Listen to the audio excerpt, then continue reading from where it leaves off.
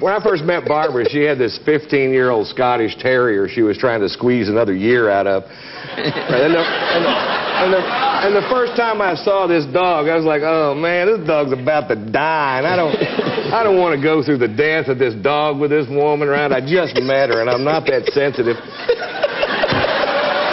It's good that you know that. No, I do know it. And sure enough, 2 weeks later, clunk, dead, and she is inconsolable, in bed, sobbing. Now, I've seen people lose it over the death of a pet, right? But this dog lived 15 years. Right. If you want much more than that out of a pet, you need to get a tortoise or a tree. Well, she's in bed sobbing, and this is what happened. I didn't know what to do. And I call Foxworthy, and I tell him, buddy, I'm lost. Yeah. And he goes, get her another dog, or however he talks. I think it was Larry. Wasn't that Larry the cable guy? Larry. I think you called Larry the cable guy. That's who it was.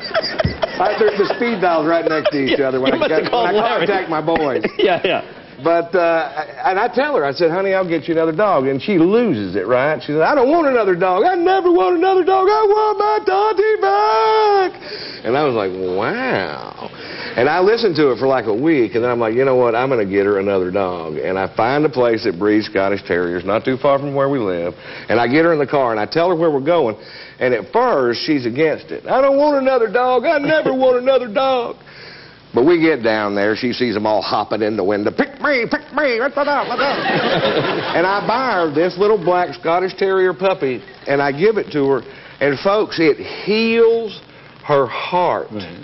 This little puppy heals her broken heart. Oh, that's wonderful. Well, 2 weeks ago, her father passed away, and I'm like, I think I see a way out of this.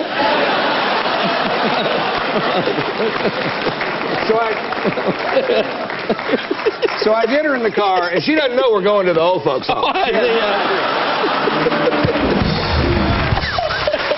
And when I tell her at first, she's against it, right? I don't want a new daddy. I don't want a new daddy.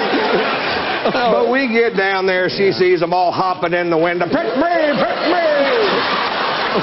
She wanted a black one. I'm like, keep it simple. You got a black one.